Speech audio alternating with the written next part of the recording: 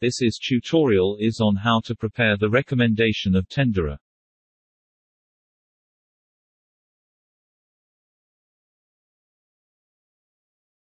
First, go to tendering. Select recommendation of tenderer. Click Tender. Next, to fill in the form. All items with asterisks are compulsory to be filled. First, to set the proposed date. To set the time, click at the timer icon. Next, to set the closing date, the steps are similar.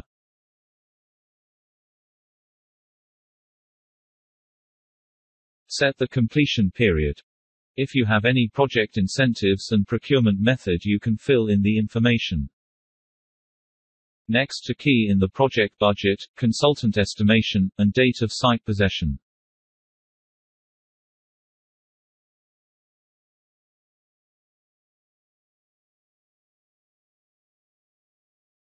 If you want to allow the contractor to propose their own date, tick at the checkbox.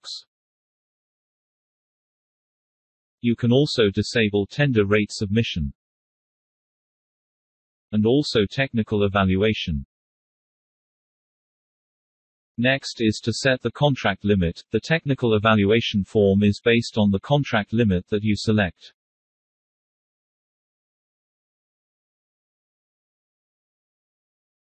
You can key in any remarks if you want to.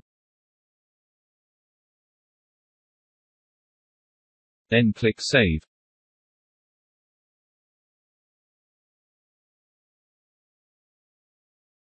Next is to assign contractors. Click Assign Contractor. Tick at the checkbox for the selected contractors.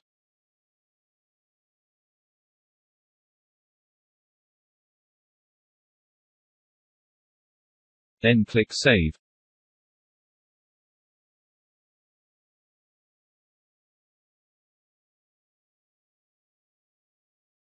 Next, to send out an expression of interest to the selected contractors. Next, to draft a message to the contractors. Click Preview.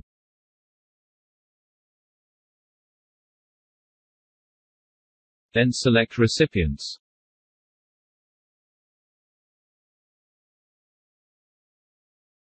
Click Send.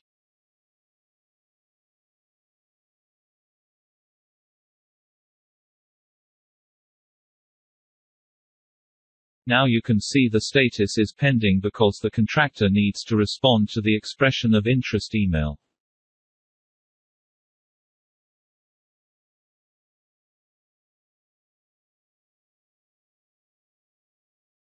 As an example, the contractor will receive an email.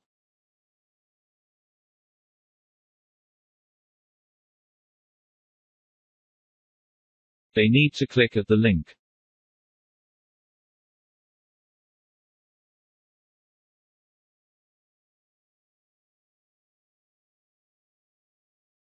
Then they need to respond yes or no.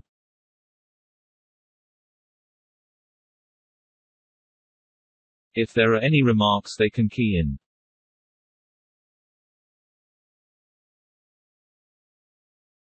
Then click Yes.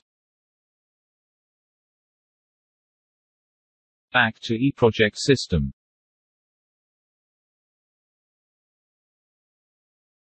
Click Refresh. If you notice the status change to Yes. To view the contractor's remarks, at the status log, click View.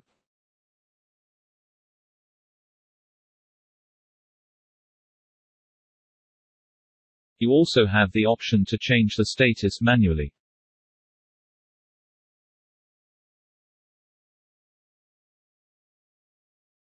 To set a verifier to approve, you can select from the list.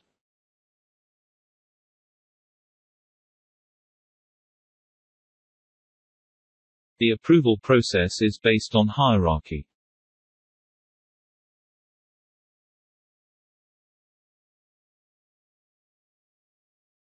Once finalize with the form and contractor list, click Submit.